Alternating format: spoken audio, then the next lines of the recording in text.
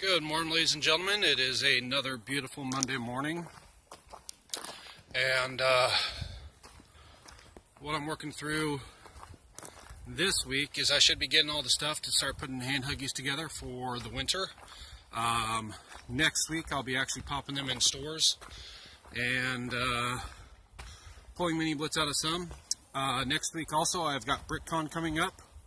This Thursday is the last farmers market for the season, and we're just going to see how that's going to go. Fergus is running around trying to chew on Moira, so we'll see how that goes. I've been at this for about a year now, and I don't think this boat's going anywhere. I've done some good sales, I've done some good things, but like I said at the beginning of the videos, is we're going to see if I succeed or if I fail. And it's not looking too good. So, going to press on a bit, going to see what my other options are. Going to try not to panic, because panic brings stupidity. Ask any herd that's heard of thunder cracking stampeded.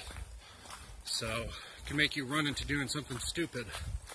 And I'd rather run into doing something smart.